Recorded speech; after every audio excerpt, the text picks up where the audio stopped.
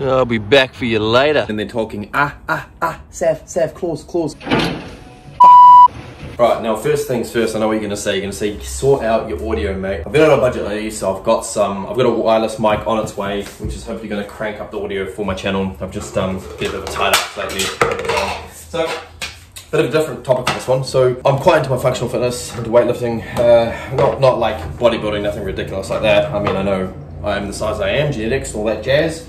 I can put a bit of muscle, but I'm more around the lean space. So I'm more lean than anything. I have lost a bit of weight, so I've gone from 85 to 78 kilo over the last, like, that's a year, and even more so from like 82 to 78 in the last like 2 months, which is not ideal. I have had some injuries in sports, so grade 2 in the old AC joint, as well as like upper back sprain. So now I'm just trying to bulk up as quickly as I can and get back to that 82 and 85 range. So I'm just having a protein shake just to add some extra calories to my day. So I've had 4 meals, what's the time? 2:26. So I've had 4 meals already. This is like my 5th, so to speak. 3 meals technically, I mean. There's like tiny meals in between, I should say snacks, but this is my 4th meal, not 5th.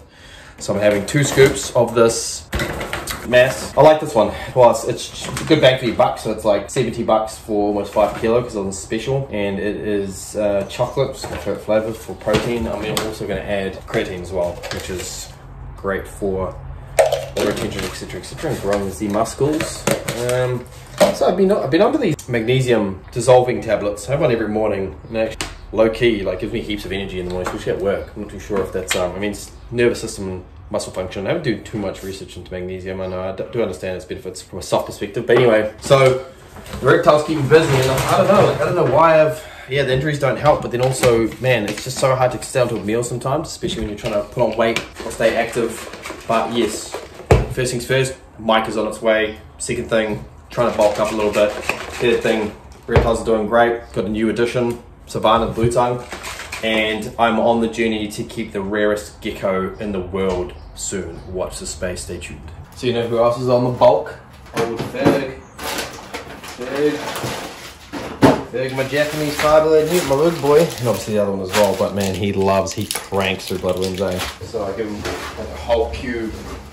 He needs a whole cube to himself. It'll do 2 to 3 days. So frozen bloodworms, all I do is I just put in some paper towels, put it outside near the close in over a couple of hours, especially in this heat. Defrost. So old Ferg's on a bit of a bulk meal, but I was looking for him underwater and I was like, where is he? And then I'm like, oh man, this guy's like trying to conquer the world. Look at him. You have no business being up there, mate. You want some bloodworms? See if I can lure him in. All right, let's see if he'll follow the bloodworms. Come on, mate. You hungry? He won't eat on land because he's aquatic now, basically, you know. They'll eat on land when they're juveniles or when they're in the EFT phase, but now he's just like, nah, man, I eat in water. Oh, man. I might just have to put him in the water.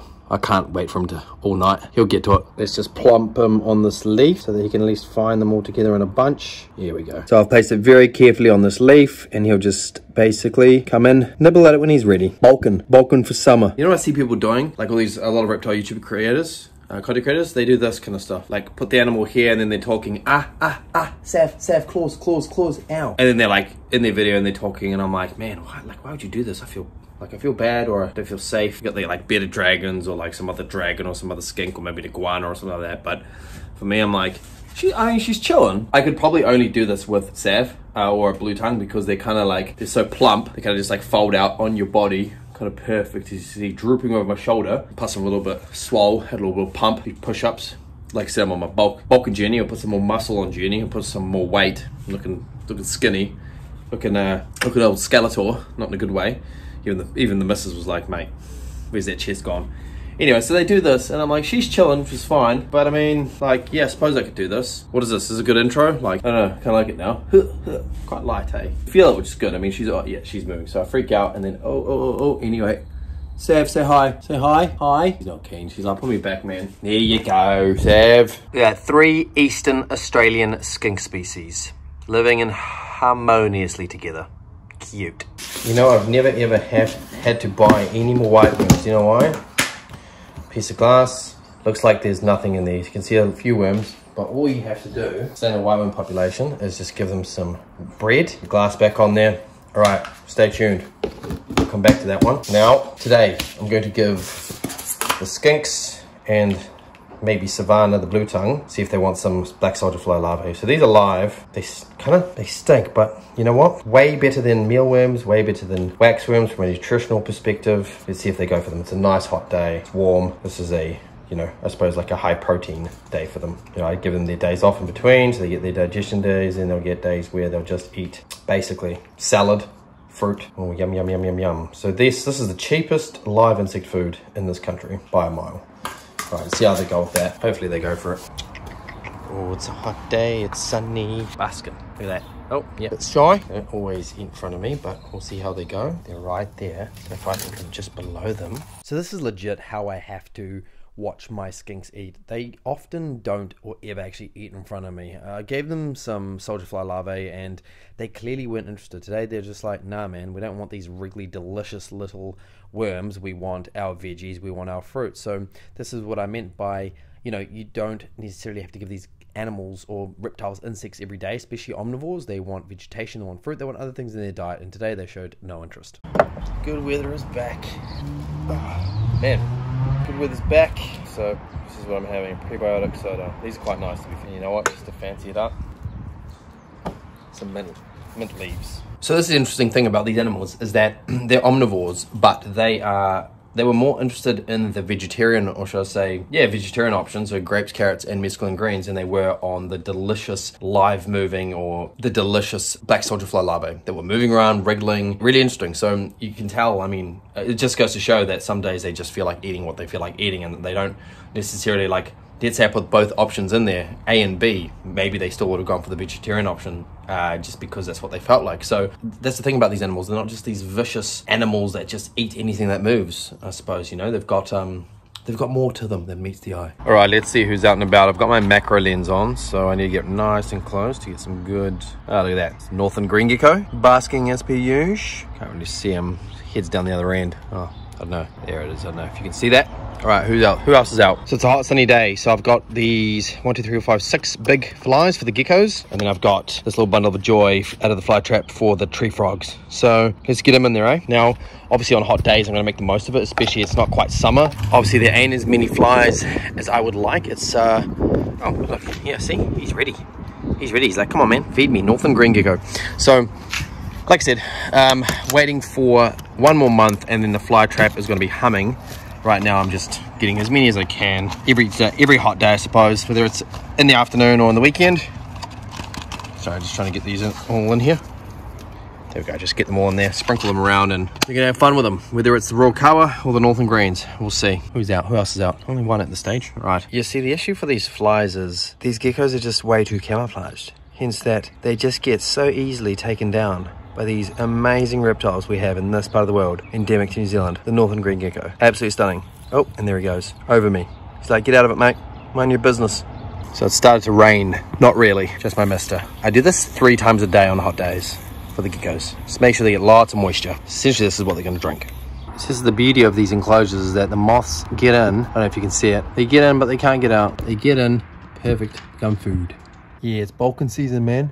Bulking season for everyone. Is this a meal? Yeah, look at me, yum, yum, yum, yum, man. My protein, man. Summer's coming, bulking. So I've just got to the gym for my first session of the week, Monday, International Chest Day. I'll probably just do 5 sets of 5 sets of 10 at 60 kilo, just super light. That's normally my warm up, 60 kilo, but you know, recovering from my AC joint surgery, gotta take it easy. And then I'll do 100 GHD setups, and that's just me for today. And then I'll do a functional session later tonight. Now, you know, I do these short sessions because I'm short and quick, minimal rest, 45 minutes in and out. And that's because I like to be really efficient with my time. It's funny, when I was younger, I used to spend like 1.5 to 2 hours at the gym because A, you're working out with your mates, you're talking most of the time, whereas now it's like, nope. Time is precious. You get older, you've got more things in your life, more responsibilities, and there's things I'd rather be doing, like I'd rather be home and doing things with the reptiles, etc, etc. So that's today. Do a functional fit session later tonight, spike the heart rate, and I can do 2 sessions today. This is the journey to 85 kilos, and I'm 78 currently, which is really annoying. I'm usually 85, but that's what you get when you can't train and you're injured for 2-3 months. And tomorrow I'll do a lower body day, so legs. Wednesday I'll swim for an active recovery. Thursday, I love doing a little steam and sauna. Thursday I will probably do arms, and then Friday, I'm not too sure yet, maybe swim again. I just can't do anything too much on my shoulders. Weirdly enough, dumbbell press and bench press is okay as long as I stay fairly light. Still kind of, I think I'm getting there. It's been like 8 weeks now, but yeah, taking it super easy, day by day, week by week. So that's my journey to 85 kilos, and just giving you guys a bit more insight into my life, I suppose, and what other things that I do. It's not just all about reptiles, but this week's a big week of reptile keeping. It's getting hot, man. It's hot on the weekend. Lots to do this week. Did all my meal prep for my reptiles and my blue tongues, cutting M's, did all the, and I'll show you that, guys. I'll show you guys that later. It's just basically portions of mescaline leaves, frozen berries that will be defrosted, because that's what they love to eat. And you know, every second or third day they'll get that. Maybe some insects thrown in later in the week, we'll see, like you saw earlier. Right now they're not interested in the insects too much. They're kind of having them like once a week, and that depends even whether what it is, but they're loving the greens, they're loving the fruit. They got some grapes yesterday, so yeah, we'll see. The rest of the week will be quite interesting. You know what I'm doing? I'm doing meal prep for my reptiles as well as myself. So this is for myself, risotto chicken the next few days, man. Makes life easier. And also for the blue tongues and cutting skinks, it just makes life easy, especially for animals where I can meal prep. So what have we got? We've got these little Ziploc bags, and the whole idea behind that is freezing them. So 1 day fresh, or 1 pack fresh for the next day, a couple of days. So right now I'm only feeding them every second or third day. It's just basically, we're in spring now, but it's still cooler than the summer months. So they're kind of just easing into activity. They are eating, so I'm kind of giving them a few days. I mean, the blue tongue Sav, she's gone back into sleep mode basically, so she's like active and then inactive for a few days. The cutting of skinks are out every day. So what are we doing? We're doing mescaline greens, and how I'm breaking this up is they get about between 40 and 60% mescaline greens. What their diet is made up of, essentially, they're omnivores. They're going to get some frozen banana, so I'm probably going to cut, like, this is for Sav and Dimple and Dapple, so my 2 cutting of skinks and my blue tongue. That should be plenty, like 4 slices of banana. And then they also get some berries into these mixes. Now I'm only making 3 bags because this is going to cover the next, like, literally week and a half. There we go. Berries, mescaline greens, banana. Oh, forgot one thing. I forgot the Acadia Revitalized D3. It's got all the full spectrum minerals with added vitamin A, D3 and E. So I'm going to sprinkle that in there. Just sprinkle. Oh, don't do too much on that round. But anyway, zip that sucker up. Get the air out. So give it a little push with a little bit of pocket open. Done. And then I'm just going to shake that. Man, I should sell this to the old market if anyone wants to buy reptile frozen, pre-made, home-cooked, prepped meals. Anyway, that's it. That's 1 portion. So that goes in the freezer. Let's make 2 more portions. Now, the reason why I'm doing this is A, it makes life easy when you have lots of animals. You know, obviously I'm a busy man. I've got things to do, so I can kind of make my life easier with prep. Same thing with meal prep. You know, if you're bulking, or if you're a busy person, you're going to prep all your meals for the week, so that you just go in, take it out of the fridge or the freezer, boom. Don't have to cook every single night. Same with these guys. I mean, this is like we're on day 2. It's Tuesday. So this 1 pack is for, I was lazy today and I just ripped out some dandelions and some puhoi leaves of the garden, which is great. You can also give them stuff that grows in the garden as long as it's pesticide free. So that's what I gave them today. So day 4, so Thursday, they'll get 1 of these packs, and then day 5, 6 off, and day 7, Sunday, I'll give them another 1 of these packs. And the last 3rd pack will be into next week. But they might, depending on their activity, they'll get some insects in between them, possibly a little treaty, maybe some black-soldier fly larvae, or maybe I'll throw it into their bowl with 1 of these packs. It just depends. So same again, mescaline leaves, 40-50%, banana, a small handful of berries, and this powder. Boom. And the whole purpose of the powder is just like you dust your insects, you dust this, so that they're getting everything they can. It's fantastic for them. All right, portion 2, done. Last portion. And to be fair, I could go crazy. I could do this for the next like 2 weeks or for the next month, just because once you freeze it, it's good. You just defrost it when you need to, and it's all good. It's got all the minerals, and you're gonna salvage the greens for as long as you can by freezing them. And that's the thing with mescaline greens, if you just keep buying bag after bag each week, it gets expensive, and greens don't last that long if you don't freeze them as well. All right, 3rd pack, banana. Yeah, this is what I love about having these kinds of animals, omnivores. You can do this, you can pre-make their meals, aligned with, you know, my values of bulking, training, pre-made meals. I do both at the same time. I'm feeding a lot of mouths within 1 portion of cooking and meal prep. There we go. There, so we got 1, 2, 3. That's the next 3 meals done. And I've also fed myself 1, 2, 3. Done. Alright, that's it. That's how you meal prep for lizards. You can meal prep for reptiles. If you didn't know, now you know. I'm sure everyone's doing it around the world.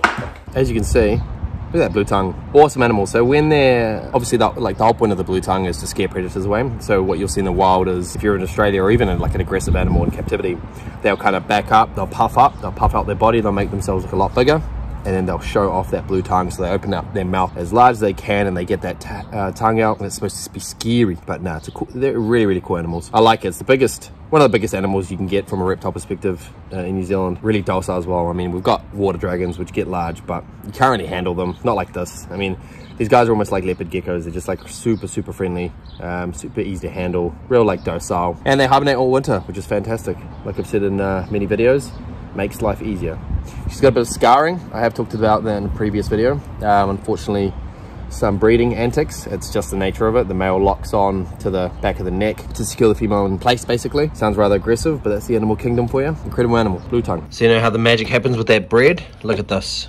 So I lift it up and look at all that. They all come centralized to one area. Very easy for collection. White worms. I've never had to get any more. This is just how I culture them. Soil, bread, piece of glass. Just keep the soil damp and a dark place. Too easy. So to put on 85 kilos, or to get it back to 85 from about 79 kilos, I had to eat 3,500 calories of food a day and drink like 3 liters of water.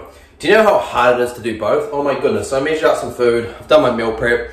It's a lot of food, and if anyone's interested, they can ask what I eat in a day, but basically it's a lot of meals, a lot of calorie dense meals, and you can be like efficient with your meals. You can, for example, I've just got Sav, old 7 on block, chilling with me in the kitchen while I do some meal prep, some more meal prep, or getting food ready. It's, and if anyone's interested, I can say, but it's a lot of food, and you can be quite efficient with the calories. You can, for example, make really calorie dense meals. For example, this morning, my first meal of the day was 1 cup of oats with peanut butter, berries, banana, orange, yogurt, and that was like 800 calories. So 3,500 sounds like a lot, but you can make up it throughout the day. The hardest part was actually the water consumption. And this is a blue-tongued skink for those that don't know. Eastern blue-tongued skink, so native to Australia. There are blue-tongued skink species in other parts of the world, like Indonesia, for example. But this is an eastern blue-tongue from the east coast of Australia, and it's an exotic pet here in New Zealand. Anyway, this is Sav, Savannah, or 70 on block. Got her recently, adopted her at this age. She's about 4 years old. She's actually birthed young, so she is a proven breeder. She's got a lot of what we'll call here scarring from breeding, and I hope she's not, I've only got her recently in the last like week. I hope she's not gravid, because apparently the male had some moments, but they got these awesome blue tongues, as you can see. I wonder if she's thirsty. Try to give her some water. What can I use? This? Yeah, I use this, I suppose. What was I saying? The hardest part was definitely water. 3 liters of water a day is a lot of water. Like, and I have these drink bottles at work, they're like 650 mils, and I get my goal of drinking 2 of those during my day job, or which is an office job, which is fine, I can do that, especially an office job, but now I'm like, I need to drink like 3 of those, 1.5, and then have 1.5 liters to the rest of the day, especially when you're exercising, you need more water. But yeah, 3 liters of water a day, it's a lot of water, man. A lot of water. Get this girl back out. So you know what, after this week, I mean, it's Wednesday tonight, did my session on Monday, and I've got DOMS, delayed onset muscle soreness. My titties are so fucking sore. Man, honestly, after just 60 kilo bench press, unbelievable. So I'm just having a look to see if we can see any of the Rokawas out. It's a fairly warm evening. I saw one the other night, and I thought I'd try to get them on camera for you, but we'll keep looking. I'll do a whole little segment on it, but let's have a look. Anything? Oh, yeah, there we go. I don't know. Oh, okay. All right, I can get one on camera for you guys. I'm excited. All right, and it's Tunnel. Let's have a look. I don't know who that is. I don't think it's Stumpmeister, but see if I can get a clear image. Here we go. Probably ready to come out and venture up for the night. Put nectar around the enclosure, so and there's there are some flies still in here, so I better be quick. Anyway, Rokawa, heavily nocturnal, heavily. And then we'll go check out the frost gecko. So anyway, like I said, man, struggling. Body is so sore, but that's what you get when you're pumping, man. You get a burn for that pump. Bulking season. Yeah, legs, arms, everything hurts, so we got to eat a lot of food, a lot of water, a lot of food, get those nutrients around the body. All right, who is out? All right, so for this episode wrap up, I'm going to leave you with a whistling tree frog just sitting there getting ready to croak all night and annoy the shit out of me. Stay tuned.